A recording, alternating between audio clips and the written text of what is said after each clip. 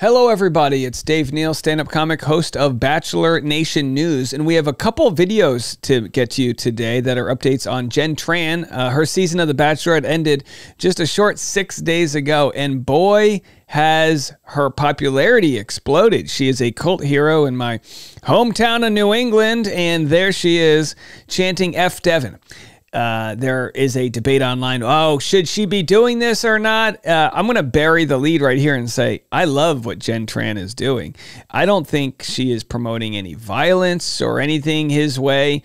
She's just enjoying the ride in the popularity. Now, if this was 3 years from now and she's jumping on tabletops yelling F Devin, it'd be one thing. But I think you get a window. I think it's when the first 2 weeks of being publicly broken up on, I guess it wasn't a public breakup, but you understand my point.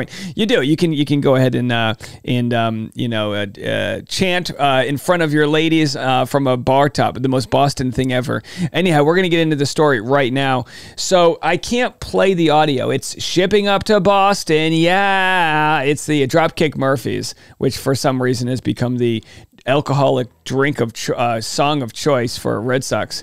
So here she is getting ready to throw out the first pitch at historic museum called Fenway Park. That's right, there she is. Let's see if we can get a good shot of her maybe throwing. She looked like from the videos I saw, it looks like she had a good toss, but I don't think she shares it here. She's warming up right there and, singing along to the Dropkick Murphys.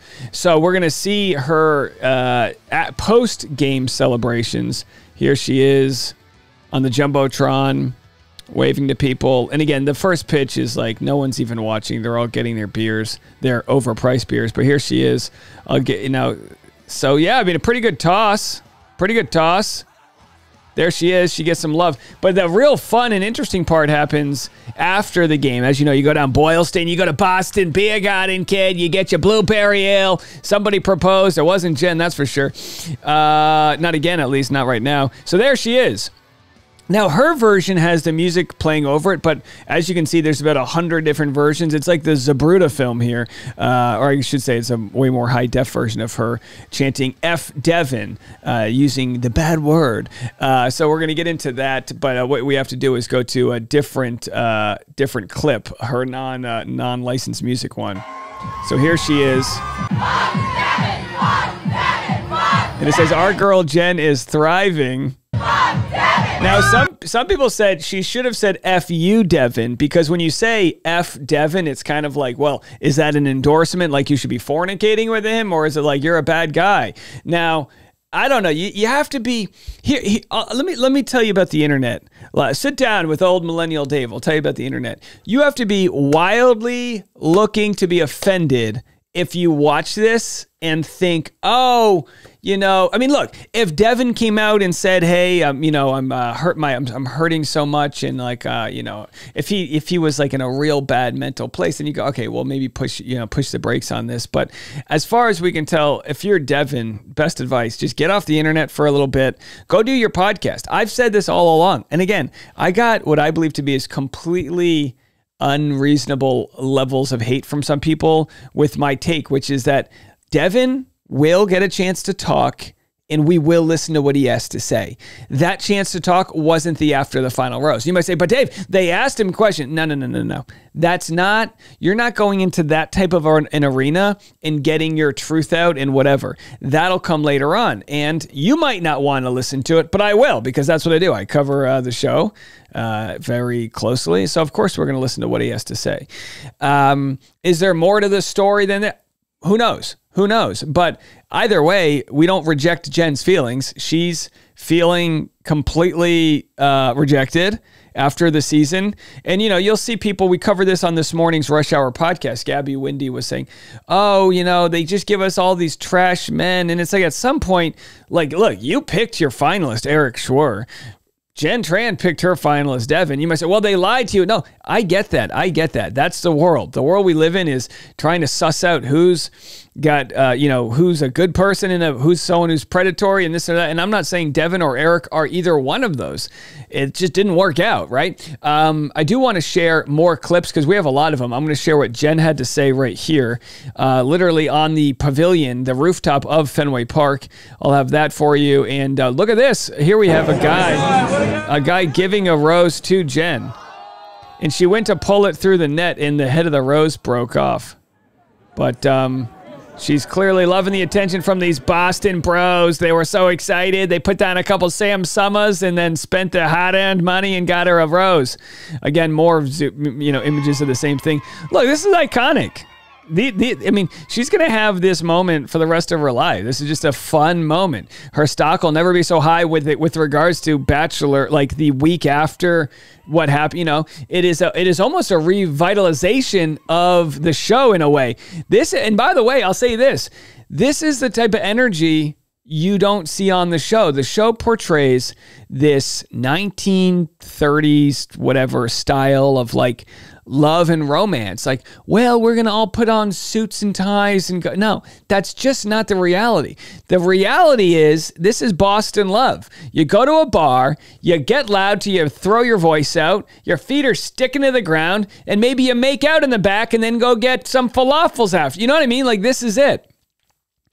Someone said, why is she so much fun? I want to be friends with her. Yeah, I get that impression too. She seems like the type of person you want to be friends with. Did we see that on the last season of The Bachelor and then Bachelorette? I mean, to the best extent she could give, but she's not in charge of the edit. She's just there doing her thing. But I think we do get the more confident version of, like, the more comfortable version of who Jenn is. So anyhow, let's go to what Dear Shandy had to say about Devin. We love the takes that Dear Shandy has. Have a listen.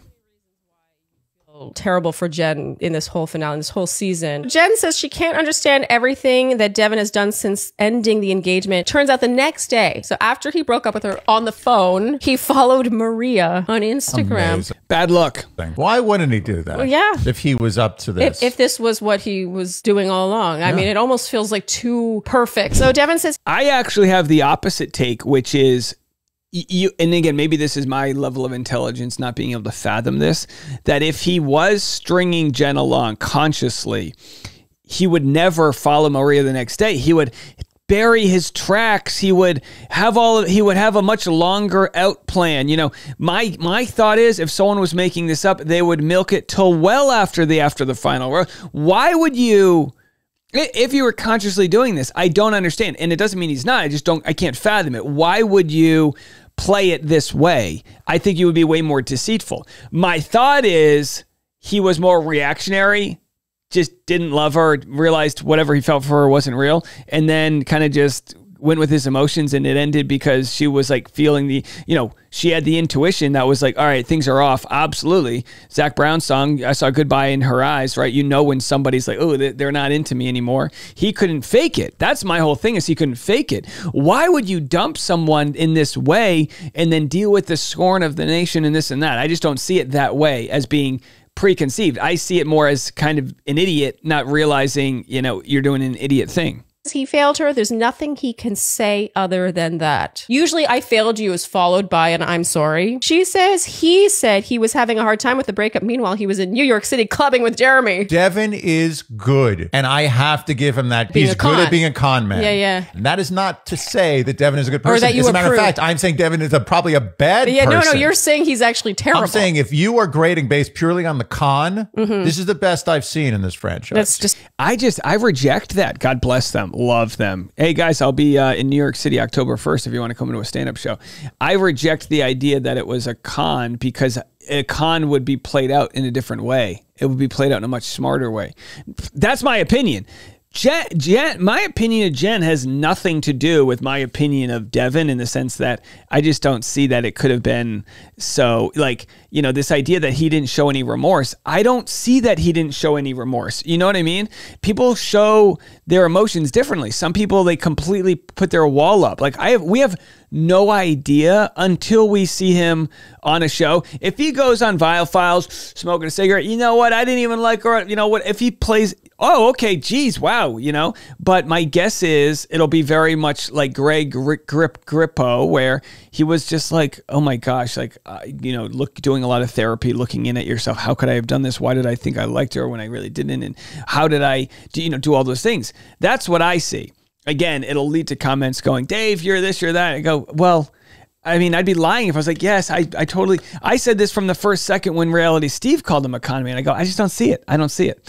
And you know what, guys? It's okay if we have different opinions. I know.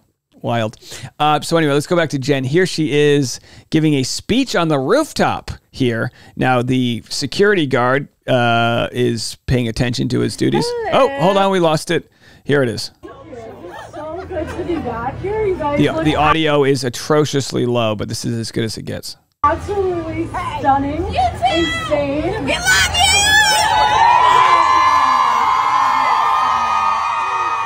I like her jeans. It feels good to be back home with you all and to just be surrounded by love. It's been a tough week, I have to say. It's not been the best, but we're just chugging along and believing that when one door closes, another opens. And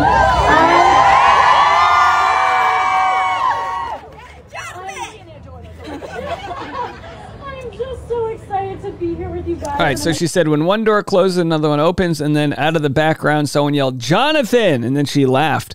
Now, of course, that's in reference to how busy her and Jonathan have been making content in Los Angeles.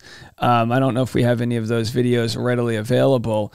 Here's one of them. That was this was the big one here, of course. Did very well. 700,000 hearts. I mean, how many views did this thing get? Of course, Jonathan was revealed. You know, they might be friends. Who knows? Who knows if there was any... I mean, you know, we'll have to see. Only time will tell. Next week, we'll see Jen on our screens on Dancing with the Stars. I will be recapping Jen. I'm very excited to see her, but I'm more excited to see Steven Nadorzik from the pommel horse, the Olympics. I'm so excited to see him, although I am looking forward to see what Jen has to do. She's pretty athletic. I mean, Jen's pretty athletic. She's a field hockey player, a lacrosse player, whatever, either one. And so I think that athleticism will at least get her on the right step, as it were, as she learns. I mean, I bet you Jen, here, I'm making my brave prediction right now.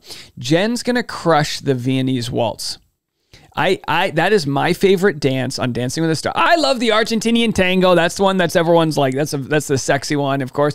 I love a good. I don't like the hoppy ones like the cha cha, dancing the cha cha. It's Jenn Tran. No, I don't like those. But the Viennese waltz. I mean, the beauty, the gait, the holding the da da da da. I mean, I have a good bar, right? Don't I have a good? Okay. Anyhow, I will be giving my updates as they come in. I hope she takes it seriously, and I hope she crushes it. I think if she can, I know she has no dance experience, although she did say she took one ballroom class in college.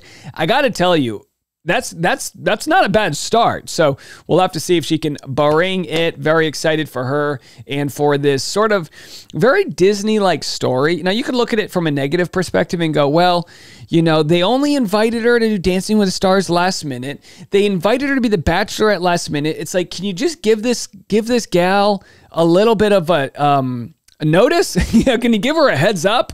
Next thing you know, she's gonna be off filming Survivor last minute. But she's crushing these opportunities. When a door opens, an opportunity knocks. She's knocking it the hell down, and she's standing on that bar top, and she's handing out shots. And I love it. I really love it. I think this is a fresh energy. Let me know what you guys think. We'll be back with more content right after this.